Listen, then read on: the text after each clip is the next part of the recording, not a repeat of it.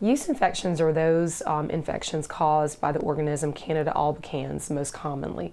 There are of course other organisms that can cause that infection, but yeast infections are most commonly diagnosed in women with a vaginal discharge that's usually thick and very uncomfortable. It usually causes a lot of itching in the vaginal area.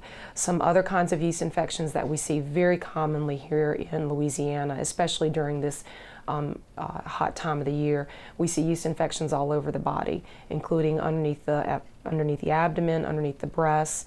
So if you think that you might have a yeast infection, the easiest thing is just to contact your healthcare provider. So the most common symptoms from a yeast infection include vaginal itching or itching anywhere else in the body, vaginal discharge that's usually thick. Those are the most common symptoms.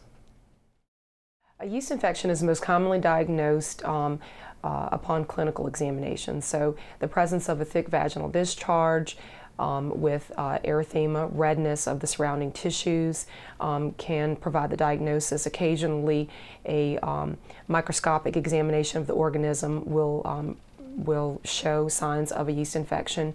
Yeast infections on the skin areas, like around the groin area and the breast area, can be diagnosed upon clinical examination and usually present with redness in that area and what are called satellite lesions, so little red dots surrounding the main area of redness.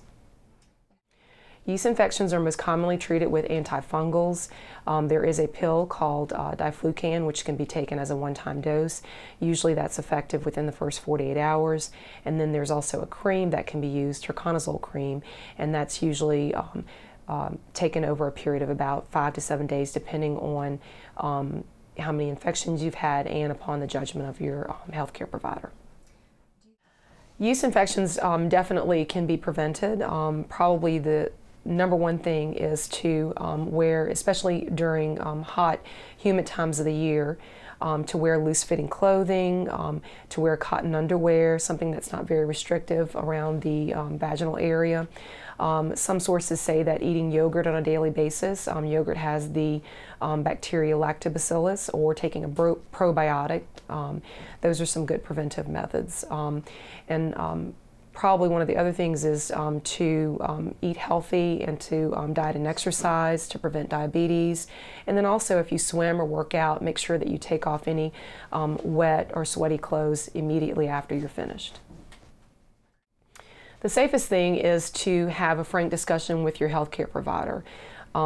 There may be some underlying causes that have not been treated that are causing recurrent yeast infections that may be more serious than the yeast infection itself. So the safest thing is always to contact your healthcare provider if you are having recurrent yeast infections. No, yeast infections, if properly treated, usually do not affect the pregnancy.